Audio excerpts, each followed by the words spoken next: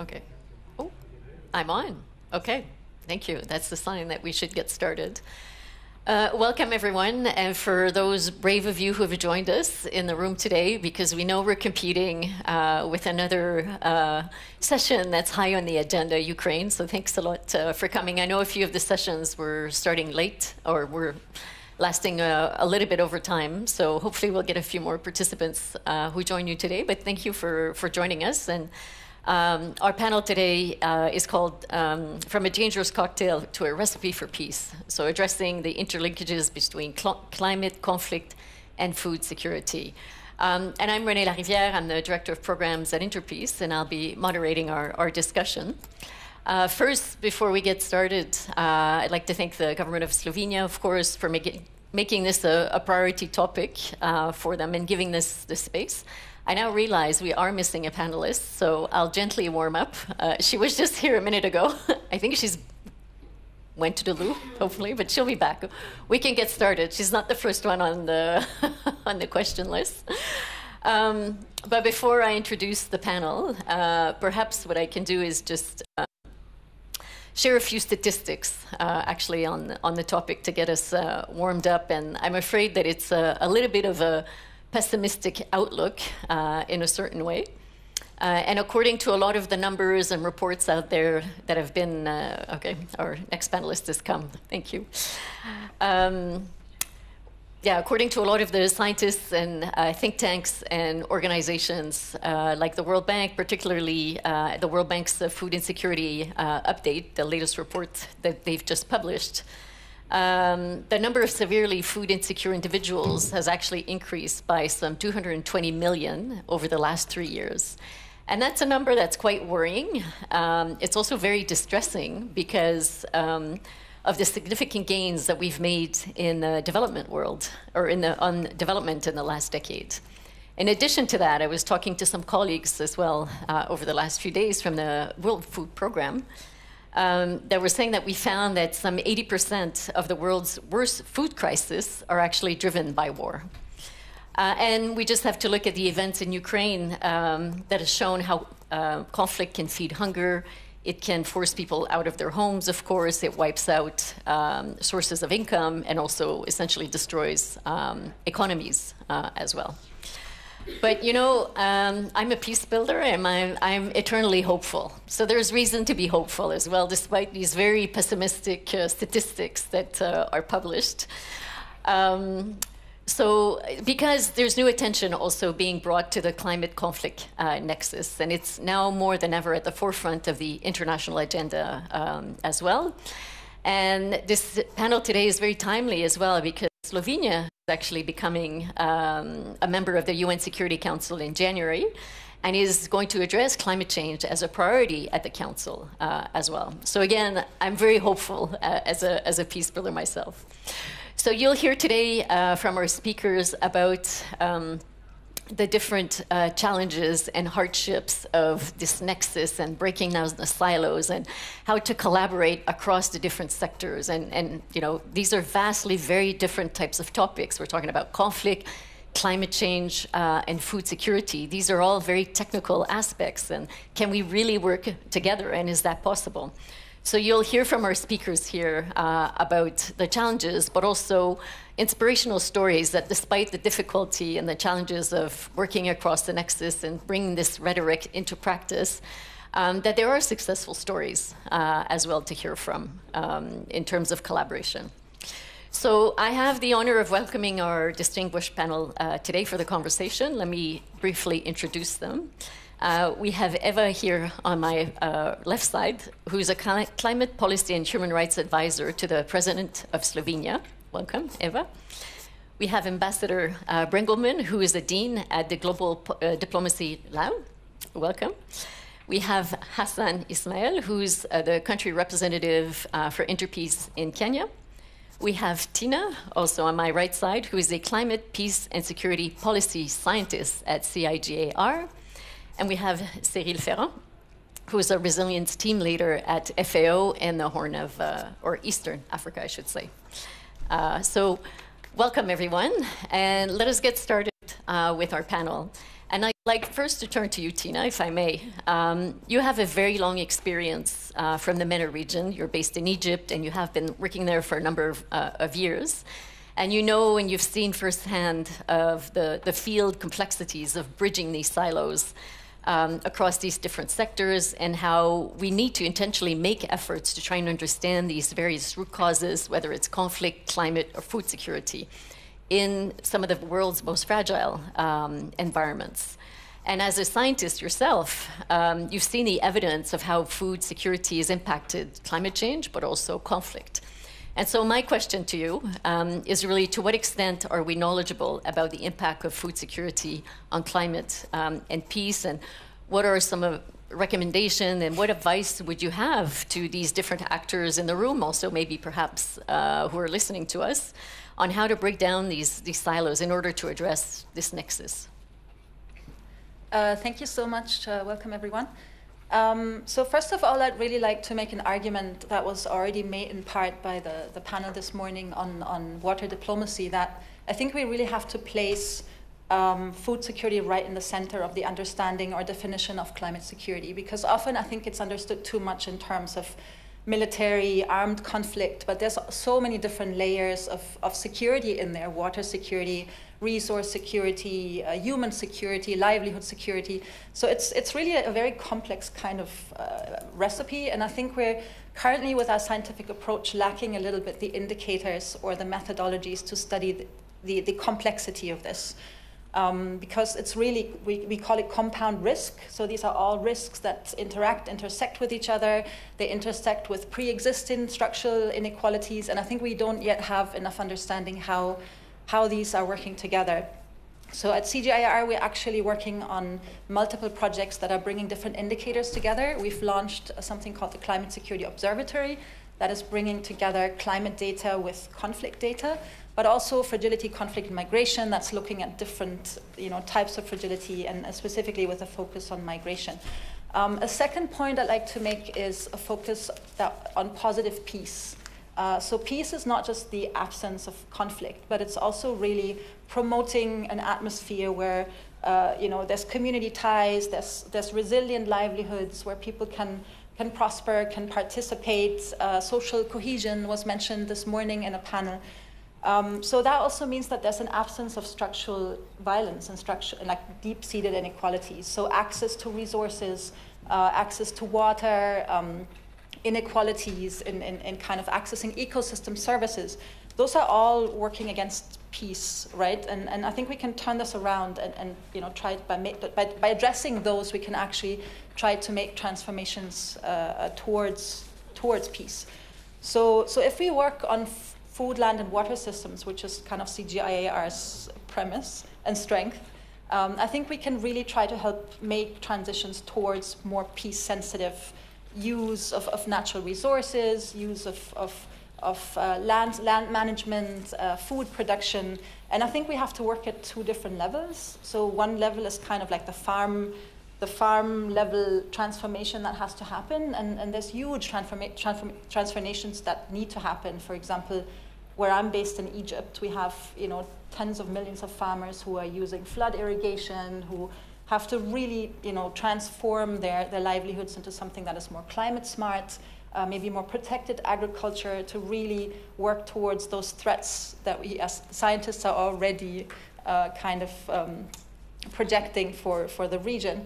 And that's a huge effort. I mean, how are farmers going to make that change? So we have all of these really good kind of models on the ground. CGIAR has quite a lot of work, on ground with farmers, testing things, doing applied science. But a second step is to really help farmers to replicate that. How you can have a very successful model on the ground, but if it's just a model, then it doesn't make a big change. So what are the kind of environments that governments have to create to replicate this, to put farmers in a position where they can afford this, where they can finance this transformation that needs to happen?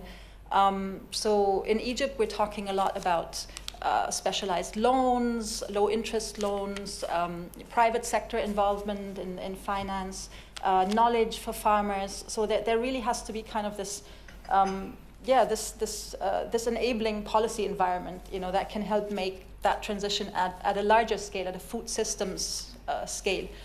So these are all things I think we're working on, and I think partly they're not happening yet because, as you were saying, there's too many silos, right? So I think often, specifically, climate change is located in the Ministry of Environment, and all of these different types of security that play together so closely, they cannot be addressed by one ministry alone.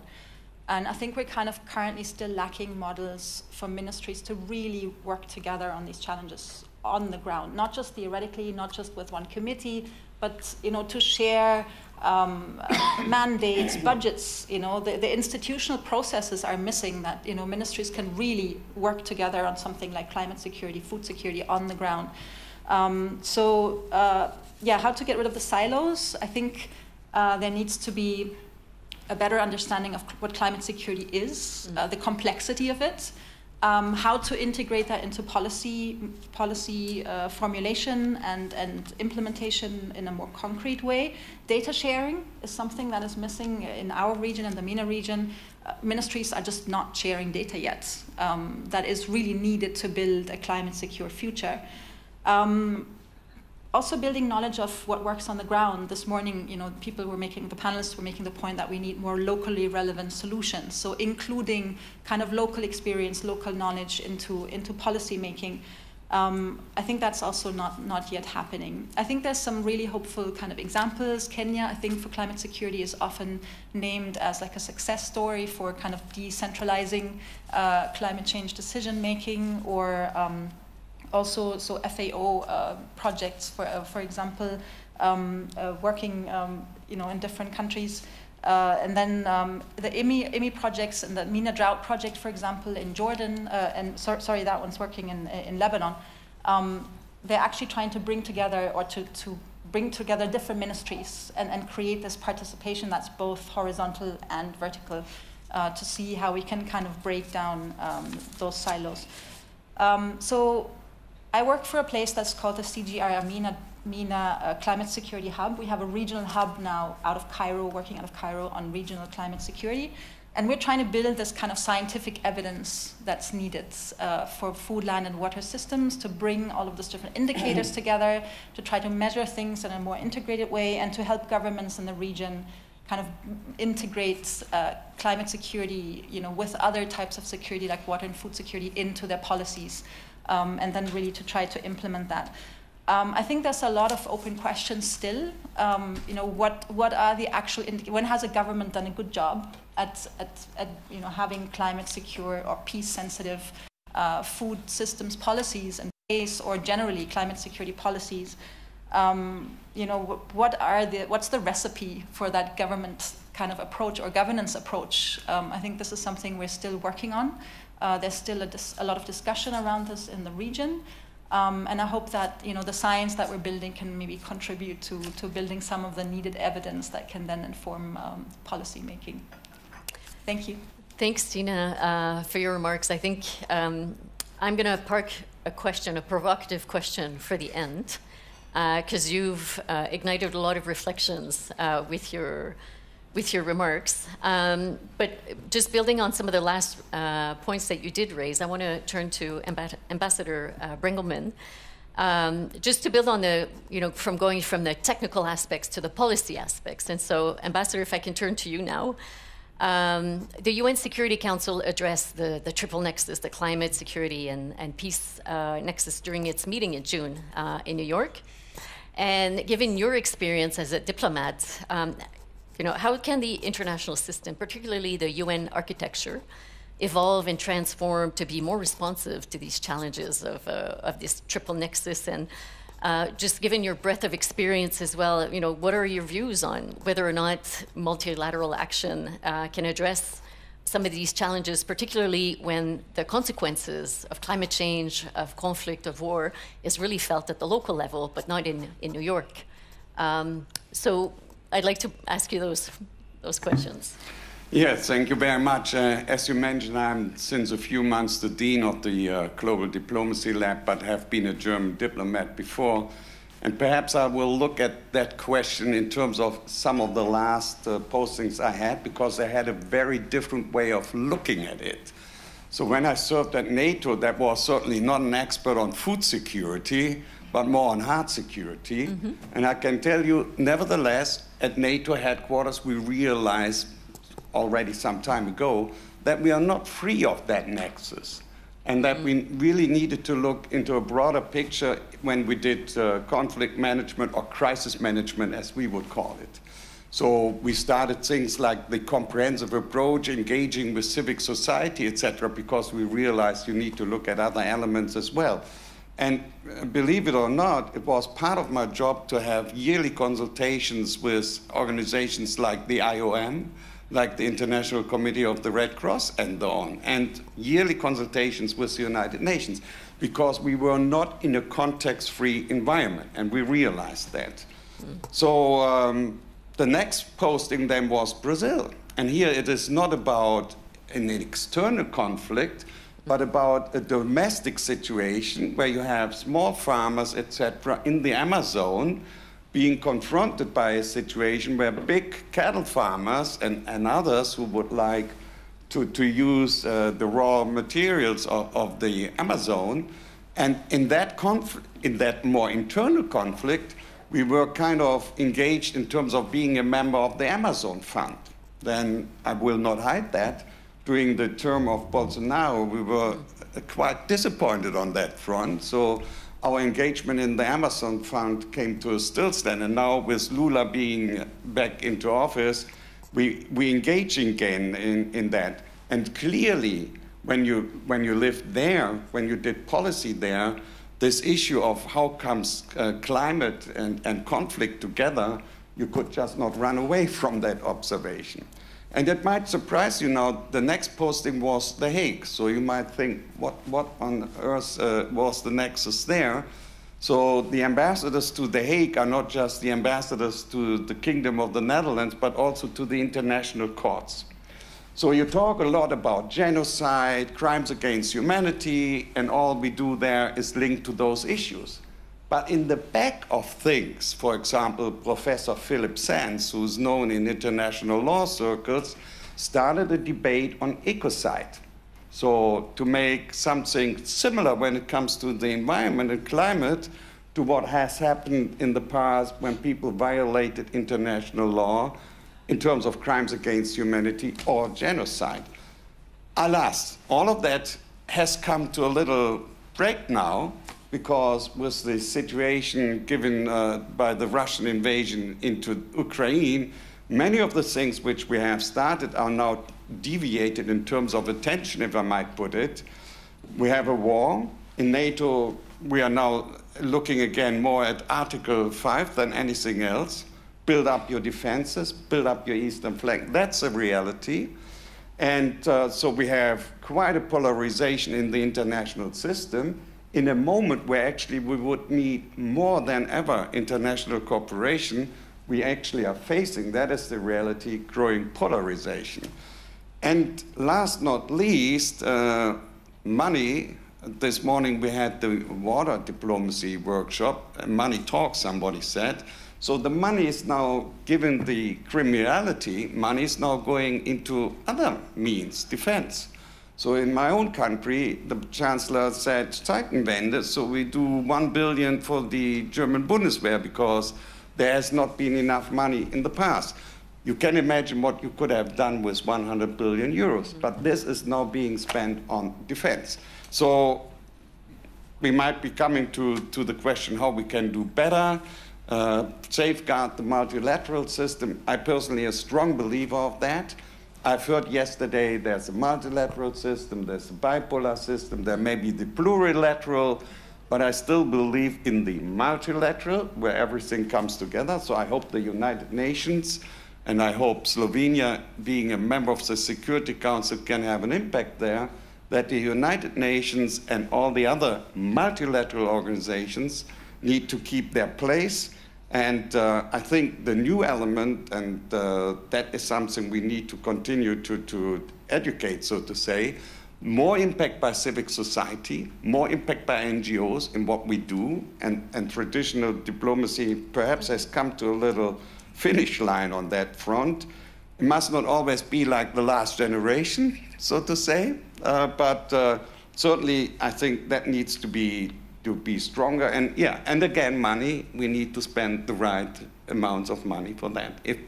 If we mean it, what we say, then we need to spend the money on it. That would be my points. Thank you. So I see you're a peace builder as well. You're also very hopeful, like me. Yeah, but I'm not an optimist right now, but okay. At the same time, I would probably term myself as a realist, but realism doesn't mean to be a defeatist, you know, somebody who's giving up.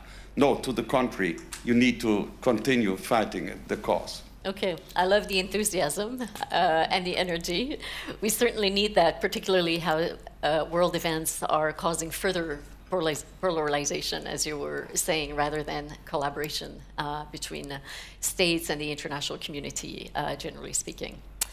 I'd like to turn to Hassan and go from the policy sphere, multilateralism, to really the local context. As I was saying earlier, that is where most of the consequences of either climate change or food insecurity and armed conflict are being felt. And you've been working largely with pastoralist communities in northern Kenya, both on food security, but also on peace issues. And coming, from really seeing firsthand the consequences of the impact of these of armed conflict, what are some of the lessons that we can draw about how peace building can contribute to climate change or food security or food resilience, I should say? And what are some of the recommendations you would make to the audience or to the multilateral actors as well in terms of bridging this gap as well between the local and the policy sphere? Yeah, thank you very much. I think when you look at the local context of the interplay between climate change, food security, and conflict, I think the nexus are obvious. These are not things that require scientific research or a lot of detailed analysis to look at the linkages between each of them. Climate change is as much as the people who contribute towards the detrimental effect of climate are most of the industrialized communities. The impact is universal. I also want to reiterate that the floods that we had in Slovenia, we really hope that they're going to recover quickly. In the same, while others have floods and other climatic conditions, the other regions have drought and severe extreme temperatures, variation in the entire ecosystem, invasion of weeds, some plants that have never been there, the soil texture change into either acidity or alkalinity, and the entire impact of climate change is very clear in those areas. You find, even for me, the shallow wells that I used to fetch water from when I used to be a young boy have all dried up. And just to give you a very simple statistics, we have had a very devastating drought in Kenya. And my own county where I come from, we have about 258 earth pans that usually keep water, and all of them dried. We have about 280 shallow wells, they all dried. And out of the 220 boreholes that we had, about 15 of them had to be closed down because of the impact of drought and climate change because of salt intrusion in those wells. So you can imagine the impact of just water in one component, and water is life. It's what sustains livestock, it's what sustains agriculture, it's what sustains livelihood, and these are all things that have round up around the issue of the impact of climate change. And therefore, climate change, to a greater extent, exacerbate food insecurity and also conflict. On the converse, conflict also worsens the situation on the other side. Violent conflict tend to undermine communities' resilience to respond, to sometimes even cope, and even adapt to new livelihoods, because whenever there is pressure from climate change, we expect people either migrating. You can't migrate when there is conflict. You can't, food access and movement becomes a problem. access to water, access to pasture becomes a problem. And therefore, conflict is also a major impediment to livelihood in general. On the food security cycle, I think the nexus is very clear because people who are food insecure naturally undertake mechanisms, coping strategy to live. Nobody wants to die of hunger. So if your livestock have died or you are an agriculturist and there's no rain because of conflict or because of, you end up doing, charcoal burning. You are destroying the environment. And in the rivers, you increase the food insecurity web because by compromising the climate conditions. So the whole nexus between conflict, climate, and food insecurity is just a very clear issue on the ground. But when it comes to the pastoral communities, the nexus is much more complicated because the entire economy is based on livestock that need to migrate, that need to move from place to place in search of water and pasture. And these migrations require, cooperative host communities that receive you. So you'll find migrating communities from the pastoralists going into the national parks, moving into territories that belong to other communities. And once there is no peace, there are no compromises between these communities in terms of sharing resources. And this is where conflicts occur. And there, livestock raids occur, and people become impoverished. And our peace-building work helps now in trying to create a common narrative, a common understanding between communities that these adverse climatic conditions and challenges that we face cannot be overcome by one person. And therefore, we need to work around collaborative sharing agreements of rich natural resources, access to passage, and so on. And the global nexus is the same, where the crisis and conflict in Ukraine and Russia, and anywhere else, has contributed adversely to the rise in oil prices, the rise in food, and everyone is experiencing. And therefore, conflict to a greater extent beyond the food insecurity and climate change is the biggest denominator. If I look at the three, I would have said conflict is like the biggest. Well, many a time, when we look at the humanitarian development peace nexus, the P is at the end. I would prefer even, you put the P in front and then put a hyphen and then put the D and H in front. Basically because peace is a precursor for development. Peace is a precursor for humanitarian services. You can never provide humanitarian services and developmental incentives where there is no peace. And therefore, unfortunately, what we see in terms of the operational level, both at financing, less resources is available for peace building, and more is available for humanitarian aid. And, for the vicious cycle has maintained for the last 30, 40, 50 years. So I would think that we need to really realign our thoughts around the issue of how do we prioritize and what do we need to continue providing emergency humanitarian services and relief and food and water to communities, or do we need to work around conditions that will prevent the crisis from occurring? And these are investment in peace. And I think there is less percentage in terms of peace investment globally and more incentivized approach towards response. And I'm sure this is very clear in Ukraine war. People are now running, let's invest in Ukraine, let's support them in this. Basically because people were dying, the house is being destroyed, and there's a lot of attention towards humanitarian response. Hardly do we put in preventive diplomacy, prevention of crisis. A lot of resources would have really rebuilt, I think, would have damped the magnitude of crisis. And I think so for one, I think what I suggest is that we need to look at the nexus between the HDP and try to reframe it afresh globally so that we don't invest a lot in managing crisis. Rather, we do a lot of preventive investment so that we, even if there is conflict, we know conflict is a natural consequence of human interest and human needs and so on. But the adverse effect of the crisis can always be managed. Whenever there are resilient structures that manage, there are mechanisms for managing conflict, the devastating effect of conflict is likely not to happen. On the other issue I would want to is sometimes we do the nexus in a form of, less in conflict sensitivity, some peace dividend, and some kind of, and we were inspired to do a bit of some peace building approach to our development and humanitarian nexus, and hardly do these lens of go towards really addressing peace issues. Peace is sometimes the lack of peace or conflict is structural issues that require similar investment as much as the developmental and as much as the humanitarian itself, because the issues that is making conflict and continues to impede communities against one another are substantive. So you cannot say, we will do a road project, we'll do this development, and by putting some small conflict-sensitive programming and lens, this usually doesn't also help. So I think those who are inspired even to do the HDP nexus should also relook at it in the sense that we did do.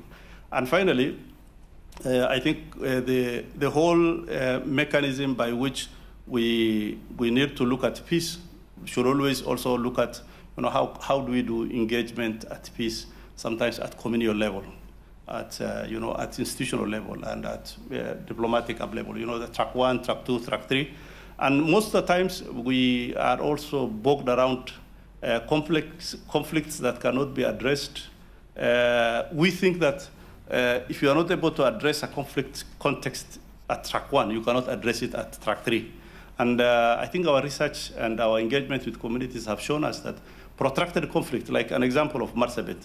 Marsabit is the county in Kenya, where we had conflict for the last 10, 15 years.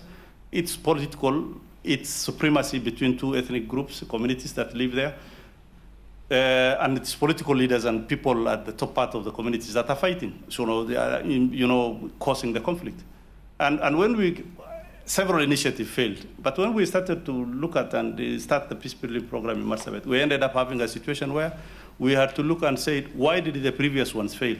So if you put premium of peace building mainly on one lens, like track 1 is the solution to the problem, we ended up using track 3 and it ended up the conflict. As we were speaking, the other day I was just talking to one of our development partners saying the last 4 years they had a major investment in Marsabit that could not take place, but now we are hearing that the situation has changed. Hardly do they know that the situation changed basically because of how peace can be reoriented. So I would also implore globally, we need to look at relationship building along conflict lines.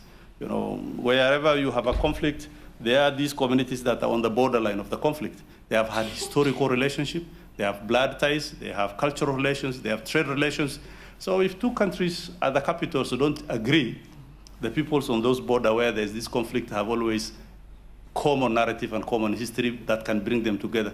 Let's give and explore mechanism by which we build, peace in more of that kind of a situation. So I think I look forward to see how we can be able to, relook at the three, and in all of them they deserve their, adequate attention at all times. Thank you. Thank you, Hassan. I think you've painted a very real picture from the ground and the consequences at the local level, but also of the resilience of communities. And I like the way that you've now launched a new revolution on recalling or renaming the HDP nexus to a PhD nexus and prioritizing, it's my own making, but prioritizing other issues, because there has been a lot of focus on humanitarian, there has been a lot of resources that have focused on humanitarian issues and very little actually on these others, or particularly on peace building. And I think that's an excellent segue to our next panelists, going from northern Kenya to Slovenia. We know that Eva, you're the advisor to the president, and you're very involved in advancing the work at the UN Security Council, and that as of January, Slovenia will be a member and will take over the presidency also in September during the UN General Assembly as well. So I'd like to hear from you. How does Slovenia intend to engage on the Security Council on some of these topics? And is that an inspiration from northern Kenya, perhaps, and some of the remarks from Hassan as well? Does that resonate with you or some of the thinking? Over to you, please. Yeah, that's the one. Thank you. Thank you very much. And first, I would like to thank the audience for sticking with us this late into what has already been a long day. So thank you very much, and hope not to disappoint your trust. Yes, absolutely. What our colleague from Kenya and the preceding speakers have been saying is absolutely inspiring, and it seems that we will, alongside with other members of the... Can you still hear? I think it's my mic. That's Thank you. Yeah, we're sitting too Great. close. Thank you. So I think the task really is how to... Oh, that will be too much. Thank you. Off this one. You're Oh, okay, great. How do you trickle this understanding, which is very clear, closer to the ground you go, on climate and security nexus? And I should also explain that by this climate security, climate peace and security, we absolutely understand also food and water security. I mean, and how do you really include that in the whole spectrum of the prevention, peace, the conflict stage, and then the post-conflict peace building? And so the task is how to bring this very clear understanding on the nexus into the Security Council, because they seem, or at least, well, in formal terms, they are not there yet, right? But first, I really wish to establish how widespread and how acute the expectation on the Security Council to do more on food security, climate, and water security really is.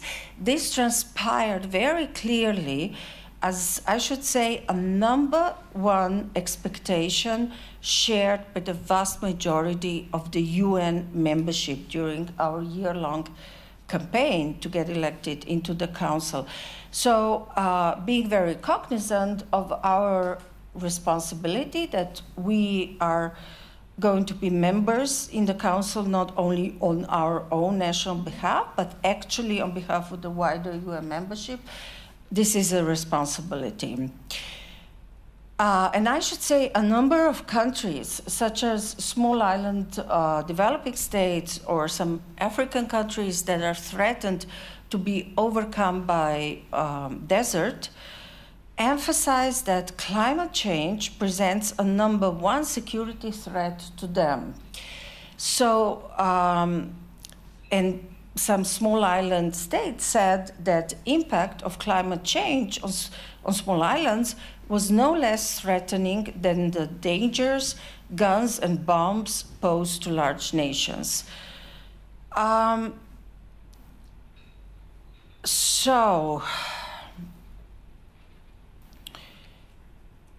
So the question isn't, I think, if there is a nexus between climate and conflict, but rather how we can use the climate action to stabilize peace and prosperity.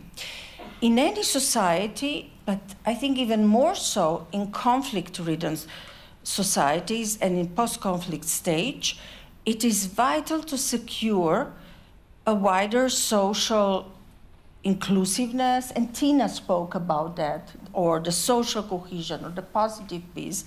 And I would just like to add the enormously important role of women in that as half of population. I mean, unless you include also women in peace building process, it won't stick. And recovery plans to sustain peace need to include not only mitigation, but also adaptation measures for the social resilience.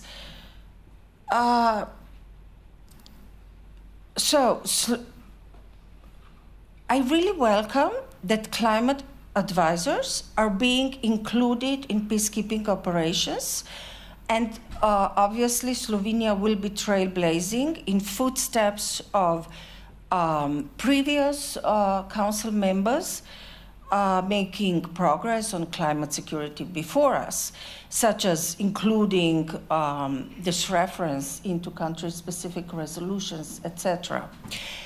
There's also scope, I think, with regard to thematic resolutions, such as with regard to women, peace, and security. I see possible synergy between the two. So there has been progress, but it is slow and incremental. According to the University of Edinburgh, which is keeping a database on peace agreements, only five peace agreements actually contain a reference to climate change. So there's obvious work to be done. I spoke about the importance of women and why I think so. I explained as half population, but there's also, I mean, generally speaking, women around the world are those responsible for bringing food to the table in their families. So they're the ones, I think, who are vitally interested both in peace and both in effective climate action. So they can continue to bring food to the table, actually. Well, also I want to mention how conflicts are environmentally destructive, obviously. And one should look for ways of linking up conflict resolution in the least environment harming way. So Slovenia will advocate environmental peace building. I mean, nature, we should keep in mind that nature is our best ally in fighting climate change, and peacemaking should seek to protect civilians and our ecosystems, and peace building should actively help restore functioning ecosystems. And I'm happy to add here that Slovenia is also among very active countries globally in recognizing the right to a healthy environment. So obviously all countries should step up efforts to live up to the commitments of the Paris Agreement. This was very clearly with floods in Slovenia, because it's exposing all the adaptations measures we have not taken so far. So it's always, as every good crisis, it should be used to good effect, right, for the future.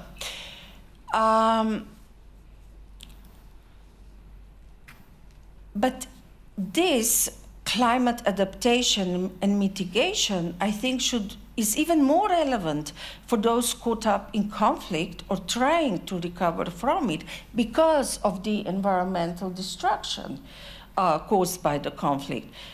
And I really think it is counterproductive to silo these actions that should go hand in hand in the UN country teams or in the UN in general. And Tina already addressed that, but I really think we need to do more within and outside the UN system in this respect. And I was thinking how you can illustrate this, not to this audience, because I think this understanding is very clearly here, but particularly when it comes to discussions in New York, that UN should really function like a family.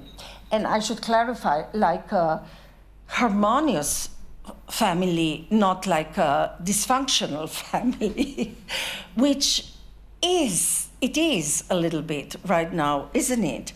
And this involves talking to each other, listening to each other, helping each other, cooperating with each other, spending time together.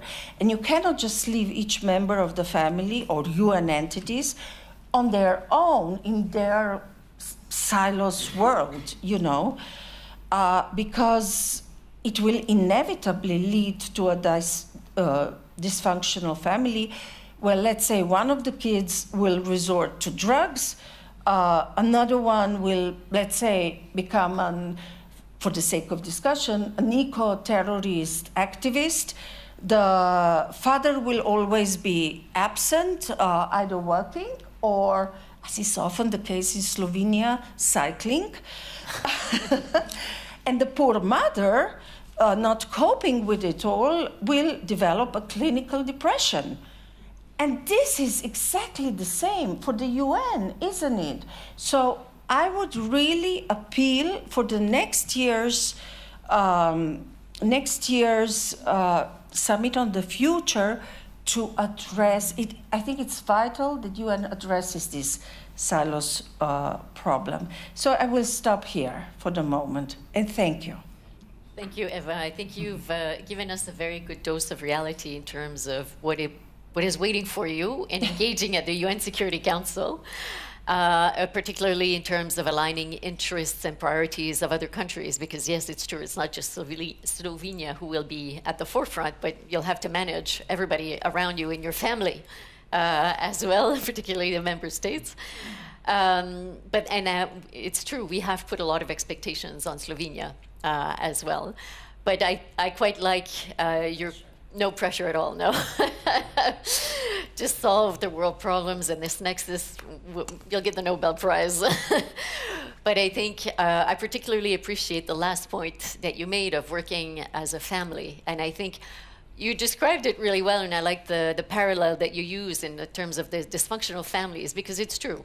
When we have someone in trouble in our families, we don't just turn around and not pay attention to them. If one of our kids is falling into drugs or something, we're going to do everything we can to go help them out. And I think that's an excellent a parallel image to paint and to use as well in terms of how do we collaborate better across the UN families, but also across the different sectors as well. So I am going to turn to the UN family next to me as well. Cyril, you're from one of the UN families as well. We're not going to say it's dysfunctional. But you also work in the Horn of Africa, and you've seen first-hand experiences. You have a long experience as well in the field, and you've seen how, particularly in the Horn, how armed conflict has been the main driver of food insecurity as well, but also how food insecurity is impacted by other global stressors and global trends across the world. And so I'd like to hear a little bit from you on, how is FAO trying to strengthen food resilient systems? How are they working with other actors as well, whether with other UN families or other organizations? So practically from the UN family, how does that happen? Yeah, with the introduction made on the UN family, it makes it easy for me. Yeah? No, look, I think, first of all, you were starting an introduction with some data, and I think there is a bit of a danger in data, in the way we are using data, in the sense that if we look at the global report on food crisis, which is the common reference for all, I would say, UN actors, but also NGOs who are part of it, from the Global Network Against Food Crisis, we are saying that in 2022, there were around 260 million people who were severely food insecure, classified in IPC, or Integrated Food Security Phase Classifications 3 and above. And we are saying that 117 million were basically due to conflict, 84 due to economic shocks, and 56 million due to climate shocks. I think there is a danger in that, because at the end of the day, not one single shock happens in isolation. What we observe, not only in the Horn of Africa, but especially in the Horn of Africa, is a number of shocks happening simultaneously or in a sequence that doesn't allow people to recover from the previous shock. And we can look at what has happened in the Horn of Africa, from drought in 2016.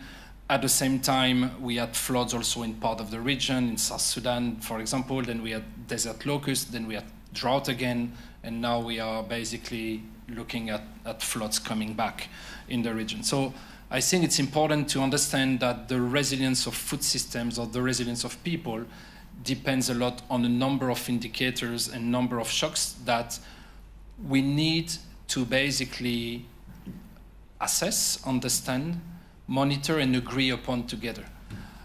When we look at how disjointed we are, I think it's primarily due to the fact that each and every single organization, but it goes for NGOs to some extent, we do believe that our analysis is better than the other one, or we do believe that my tool, the one that I invested on for the past 10 years and for which basically I've received resources, public money, cannot give it up, is the best one. But maybe it's not my tool that is the best, it's the use of different tools that is making more comprehensive the analysis we can make. So from an FAO standpoint, I would say that what we are very attached to is the consensus building around problems.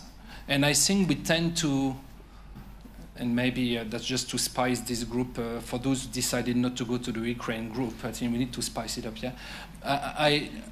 I think that we tend to over-intellectualize the ecosystem in which we are working. When we talk about 20, 30 years ago, food security, then we move to resilience, then we move to food system, resilient food system, and then we try to understand what it is about, and we talk about the nexus.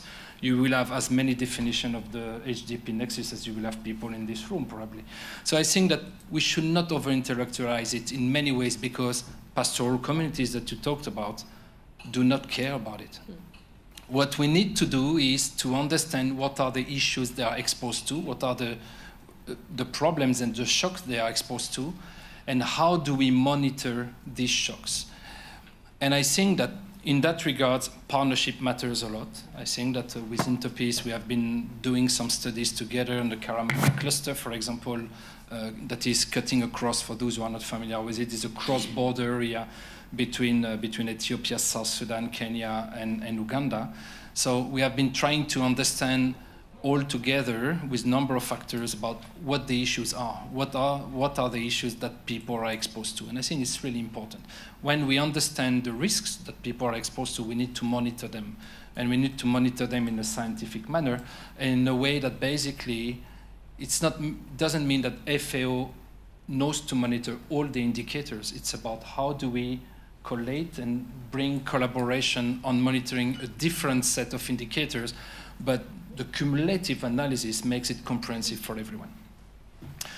Then the next step would be probably to look at and decide to make a clear decision of acting together. And I think for acting together, we need, and we can say we have a common accountability framework, which are the SDGs, but I would argue that they are far too high when we tend to look at what is happening in the field in a way. And we are lacking this common accountability framework. Each NGO will have its own log frame. Each UN agency will have its own log frame. Donors are going to impose their own log frame and their set of indicators, because that's basically what the money has been allocated against, which is a strategy of a government, whether it's Slovenia or any other government. And at the end of the day, by having too many accountability framework, we have no accountability. And I think that as a FAO, we are lobbying for a common accountability framework, which is embedded in Eastern Africa within the work of IGAD, which is the Intergovernmental Authority, that is basically working with member states and that is looking into food security, but not only peace as well.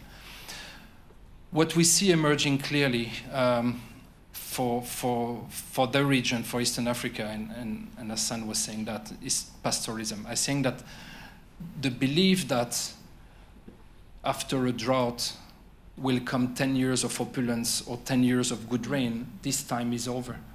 The new normal is far different from that. We see in Eastern Africa, in the past decade, 3 severe droughts, starting with the one of 2010, 11, 12 that costed the life of 250,000 people in Somalia, to the one in 2016, and at that time we saw that the system changed, because we said it did not happen, we didn't reach famine.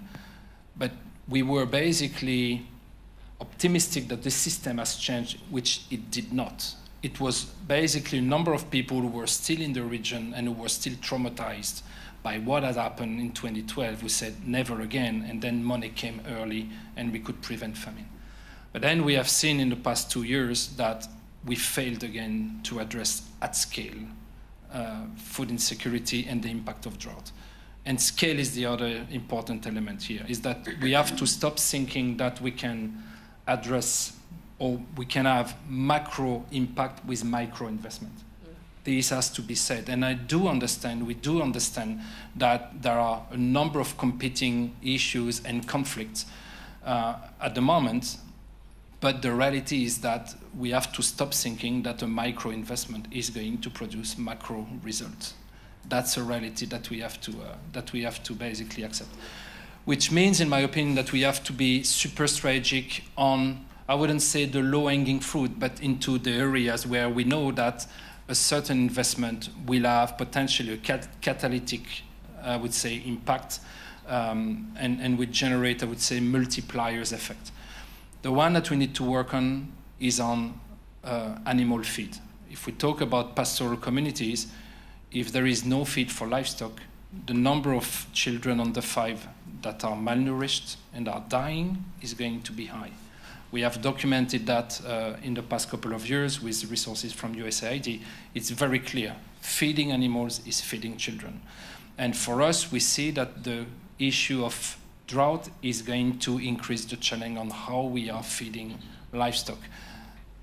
And basically, drought is also, as Hassan said, I mean, the search for grazing, the search for water is potentially a driver of conflict. People are going to compete over natural resources, they will cross international borders, and we know very well what will happen. So for us, one of the key priorities in the region is going to be on feed. How do we feed animals, and how do we are going to change the way pastoral communities are feeding their animals? I think that's an important one. The second example, and I will stop there because okay, we have enough time. The second example I wanted to bring here to this audience is again I'd say the impact of global crisis into the Horn of Africa, for example, COVID, the war in Ukraine, and we see very well that, I mean, it's a eye opener on how interconnected or how dependent are some countries on food supplies and food systems. The answer that we come collectively with is, well, we need to localize production, which is fine, but I think that we are not doing the analysis right in full, because the focus there, I'm turning to you, the focus there is to say, well, if we want to increase production and productivity, it's about research, it's about improved seed varieties, it's about micro-irrigation, it's about all of this. It's about fertilizer as well. And yes, it is about it. But can you imagine that we are ready to invest a huge amount of resources in the Horn of Africa, in fertilizer, in seeds, in seed production, seed certification, micro-irrigation, and we are missing one big element, which is how do you store the production that you are making? East Africa is losing 4 million tons of cereals every year. 4 million tons of cereals every year. 4 million tons, this is enough food to feed 30 million people per year in East Africa. And the level of food insecure people right now is around 50 million, but pre-COVID was around 30 million. So basically, if you fix post-harvest losses, which is storage, I'm not talking about food waste, I'm talking about storage, you can potentially fix food insecurity there. But we are not making basically the analysis complete. And we are basically focusing on where we believe the money is because that's the interest of some development partners or some governments. And we are not basically looking into the evidence of what food insecurity is about and what are the drivers of food insecurity. So I would say all this requires partnership, requires collaboration with private sector, because on the feed sector, we are talking only to private sector. It's so refreshing to talk to private sector, because I have to say that I realize that in the UN system, but maybe in the NGOs, we are living in a bubble that is somehow out of space. We are not grounded. And when you talk to private sector, these guys are telling you, "Ooh, guys, I mean, what you do might not be so right." So it's very interesting to talk to them because they come with solutions. But we need to develop the public-private partnership approach. For that, it's collaboration. It's also an appetite for risk. And I think in FAO, unfortunately, we have very little appetite for unproven technology. Yeah, but partnership is not only about contracting a company that has a proven expertise, it's also working with them, building with them on basically giving them the opportunity to have a proof of concept by opening up our space and say, well, make a step in my direction, make some investment, and I may be able to do the next step. So this is basically what FAO is trying to look at into Eastern Africa. It's not a great revolution, because I don't believe that great revolution do happen, but it's about coming back grounded to common sense on what collaboration and partnership is about, and it is about transparency, it's about risk-taking, and it's about accountability. And I think accountability is what is lacking significantly in our environment right now. Thanks. So you're certainly not a traditional UN family member. In being provocative, but I think what you've done is really brought, I think, a series of lessons learned from the field, including not to over-intellectualize issues, but keep them simple, because they are simple, but just get the right analysis. And then also, I've very much noted the need for calibrating accountability frameworks, because it is true, I can't even remember, I looked at this at one point, the number of indicators for the SDGs is astronomical. And even trying to measure that, I can't even imagine who's doing that, but good luck to them as well. But I do agree that common frameworks for measuring impact is critical as well, to see how we're doing, which then influences the data analysis, which then influences the way you're going to make investments as well. And I think the last point that you've made, both on the macro impact versus micro investments, I think is particularly very relevant to the conversation. And as well on the private, the PPPs, as we call them, private. It's a lot to say in a mouthful, but anyway. Yes, thank you very much. We have quite a bit of time. There's a few other questions we can ask, but if there's a question or two from the audience, I'd be very willing to open the floor. There's two questions, because we have quite a bit of time, and I think we're a small, intimate group that I think we can be very adaptive. I know. I haven't even had to waive my 1 minute warning to anybody. But please go ahead. Yeah, well, thank you very much, Diego Osorio. And so it's a pleasure to be here. Very interested, because since I was reflecting on this, climate conflict and food security, but also we're talking about the humanitarian development nexus, we do have to understand that in the humanitarian framework, we have advanced quite a bit in terms of accountability frameworks, response operations, and things like that. And you made me think, what is the common unit that connects both the humanitarian to the development in the whole spectrum, and that also is a common currency for private sector and public sector? And working on some of the stuff I'm doing, it comes to mind is risk assessment, risk evaluation, risk quantification, risk implementation, and that risk seems to be the angle or the vector that seems to facilitate that engagement. Because on the number of risk, like WFP has this risk unit, FAO has this work on risk, we all relating to that quantifiable as a measure to create triggers, boards, measurements, et cetera, et cetera. So I wonder, number one, what do we need to do to have or to engage on the work that will help us develop that or accept that notion of common risk, quantification, unification, development, et cetera, so that we start working on the same page? That's one element.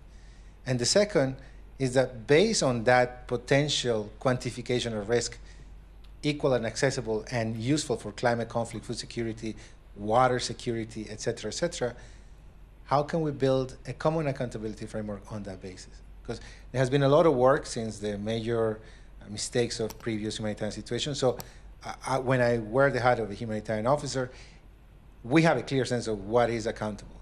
But when I'm in development or a political officer, less so. So let's quantify, let's formulate it, and on the basis of that, let's create something that leads us to have that accountability, because that is what's going to make the possibility of transforming climate action into something that you can sell to a budget officer or a treasury board somewhere.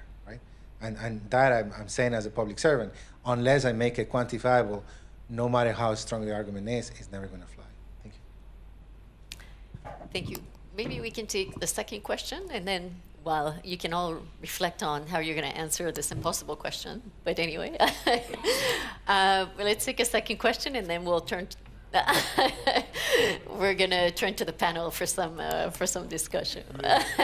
Okay, we're going to have to resolve a conflict at the panel, but so, it's okay. Thank you, and many thanks to the panel. I really got excited hearing issues around food security and us even talking about the nexus between climate change, conflict, and food security, and more specifically because we spoke a lot around the East African region. My name is Judith. I'm from Nairobi, Kenya.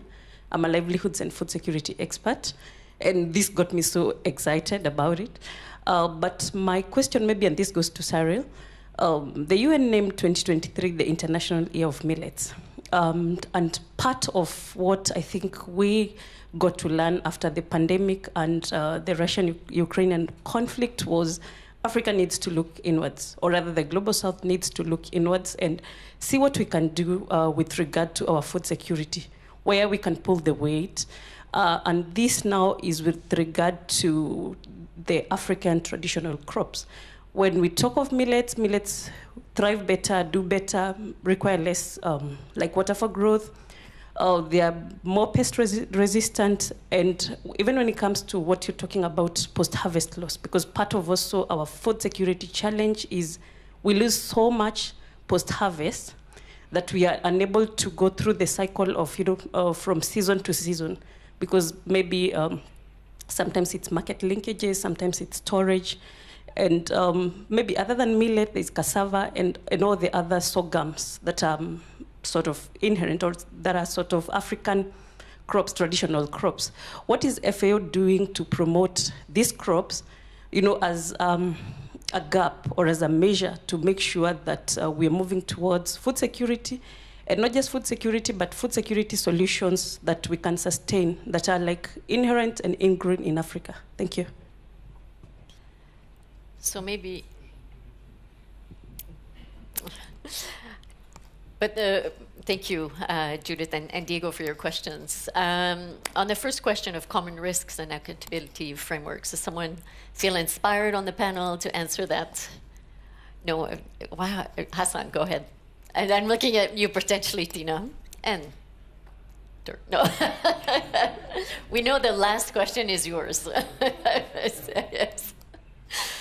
Yeah, I think, thank you very much. I think I'm not a social scientist on number of indicators and what the risk. So that's not my, but I just want to give inspired by Cyril's comment about not to over-intellectualize mechanism for accountability and for whatever. I think there are, of course, each of the current global indexes for different things have got their own parameters at the moment, which I think is not something that we can be able to fix up now and say, okay, this is the risk indicators and whatever we can be able to make. Because if you look at the conflict, the global conflict index, and there are parameters that are completely used for conflict.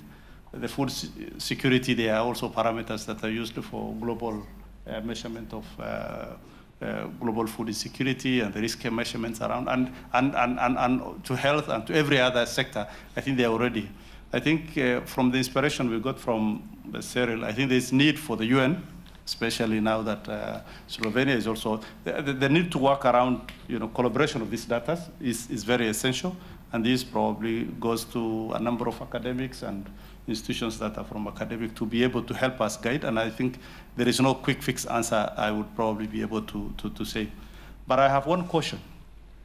Having come from the Global South, these risk metrics that are used globally have always been an impediment to a number of institutions and especially part of African countries to access opportunities and resources and investments. And this is very clear when you look at the president of Kenya. A number of times he has, and most of African heads of state are now asking for a fair balance in terms of what is being used globally to measure risk, to measure, and so on by the international markets, whether it's World Bank or multilaterals in terms of loans and development incentives and so on. This country you give it a risk matrix and say, oh, this one has more risky, and this one is less risky, and this one is high risky, and therefore you end up giving loans to 3 different countries, one at 1% interest, another one at 20% risk rating at the global level, basically because you have already stigmatized the country through these kinds of risk metrics that are usually used. So I was just a bit cautious in even the numbers and the narratives we use, whether this risk matrix is going to be positive for investment or is an impediment for investment for addressing some of this global change. These are the things that we really need to know. What is the intention of this risk matrix that we really need to have a common narrative around? If a place is said to be more riskier than another one and it's likely to have less investment, we are likely to continue digging a deeper hole for those parts of the country in terms of losing out on international development and catching up. While those who are less risky becomes like the most favored and investment gets more. So these are the and I come from a borderline country, country where we have international communities and NGOs and international NGOs saying Mandera is insecure. Yeah. The borderline is insecure. We cannot go and monitor projects. So what do? We go and invest the little support we have to areas where you can be able to travel, where the fund officer can be able to monitor the project. And so you have got a very completely disparity in development, and you end up having the borderlines dropping out into severe conflict, and later on eating up the investment that you have done in there. So I think there is all these issues that's worrying me a little bit about what is the use of this number and how are we going to use it, because it can be used positively and negatively to different. Thank you. Does someone else on the panel want to make an additional contribution? Maybe I just wanted to say something about the indicators that you were talking about. I mean, one point I would like to make is I think that often we're lacking the social indicators in our risk assessments, social vulnerability indicators, for example, gender. I was very happy that Eva was bringing up gender. Excellent. I mean, for example, we're not even, like, the data that we have is often not even sex disaggregated. So we cannot even tell how men and women or different genders are experiencing climate change. So I think we really have to reassess our indicators and our measurement. And if we can arrive at a common list of indicators, that would be great. But I think the social ones are often the ones that are missing.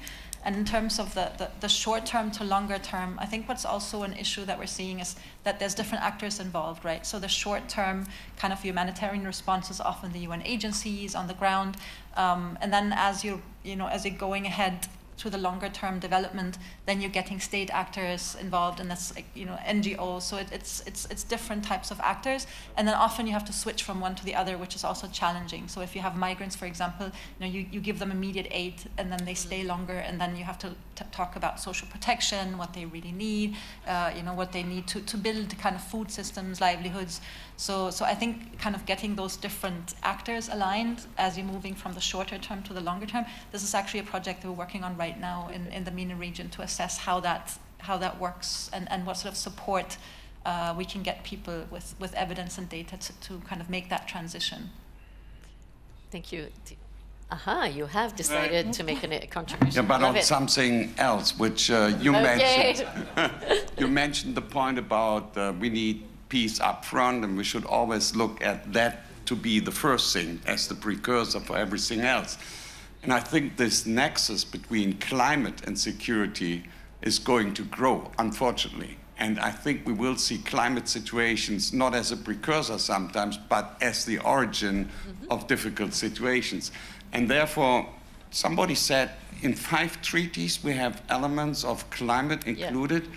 I think that means when it comes to international treaties and international diplomacy, and I indicated international law, we need to hurry up, because we are running behind what is happening with how we can respond to it.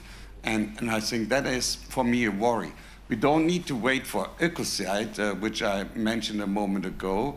But, for example, I was impressed by a ruling in a court in the Netherlands about Shell in Nigeria. And that is something which has to do also with awareness and pressure. Absolutely. And I think this connex needs to be bigger in the future, or more use. Sorry. Absolutely. I think we have 1 or 2 minutes left, and we have a question for you, especially, Cyril. Before that, maybe one thing on risk, and Diego left, but his bag is still there. But sorry, his bag is still there. Let me talk to the bag, yeah, or to the phone. Oh, he's just coming in. Maybe he's drawing attention to you, Diego. Welcome back. We're finally answering your question. I have 2 kids, small age outside. Okay. Risk is not only about security, and I think that's important. When you look at private sector, in the context of private sector, when we talk to the industry of feed, animal feed, and the one who are established in Kenya, whether they are Dutch or French, for example, they are telling, when we say, well, you are selling feed in Kenya, where is it coming from? They said, it's imported from France. I said, but why don't you do transfer of technology? And they said, because there is a risk. And I said, what is the risk? The risk is that if we transfer technology and if we are not protected by a proper regulatory framework for quality control, our name is going to be basically spoiled because the quality that might be produced locally might not be the same than the one that is produced in France. So I think risk is not, just wanted to make that remark, that risk is not security, it's also about either the market is too small and then the investment that they make is not worth it for them, or there is a certain risk that they don't want to take.